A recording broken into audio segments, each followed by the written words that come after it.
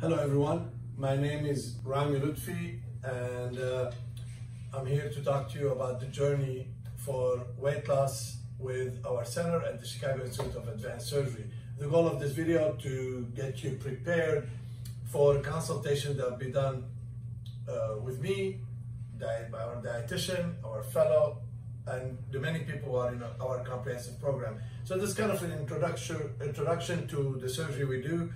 And at the Chicago Institute of Advanced Surgery, we provide pretty much comprehensive care, surgery, diet, lifestyle modification, psychological support, and so forth.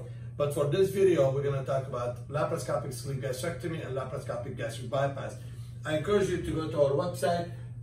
Here, I'm going to show you, it's drlutfi.com, and I'm going to talk really about the procedures on our from our website, so you all can actually look at them. Here we go, laparoscopic gastric sleeve, gastric bypass, and other things that we're going to talk about. But for now, we are talking about sleeve gastrectomy. In sleeve gastrectomy, which is the most common procedure we perform, what we do is we basically make the stomach look like a sleeve, and this is the word sleeve gastrectomy.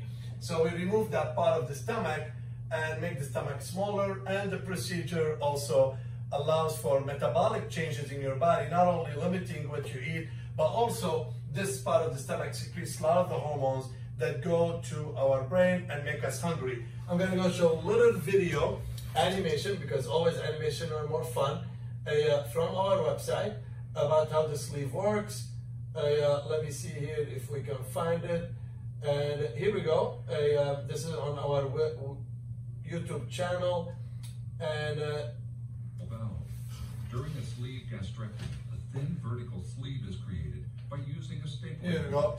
This sleeve will typically hold between 50 and 150 milliliters and is about the size of a banana. The resected portion of the stomach is removed.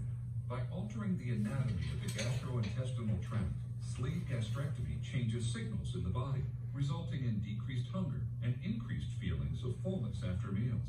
And that is here how the procedure works. So not only by limiting the storage, but also making people less hungry. The gastric bypass, on the other hand, works by doing the same thing, making smaller storage, but also rerouting the intestine. And this is here, we're gonna show that. During a gastric bypass, a small pouch is created in the stomach using a stapling device. Small The pouch. small stomach pouch, about the size of an egg, limits the amount of food you can eat before feeling full. The small bowel is separated into two sections.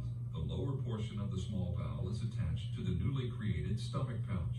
This allows food to pass directly into the second portion of small bowel, where digestion continues. The upper portion of the small bowel is reconnected to the lower. Bile and pancreatic fluids from the liver and pancreas allow food to be digested completely. By altering the anatomy of the gastrointestinal tract, gastric bypass changes signals in the body, resulting in decreased hunger and increased feelings of fullness after meal. So, you know, the idea between the two operations, one is just both they're metabolic. They change the way you think about food, so they're not making your stomach smaller only, but also altering the signal to your brain. One by removing part of the stomach that secretes those hunger hormones. The other one here as a bypass, by bypassing that stomach and make it secrete less.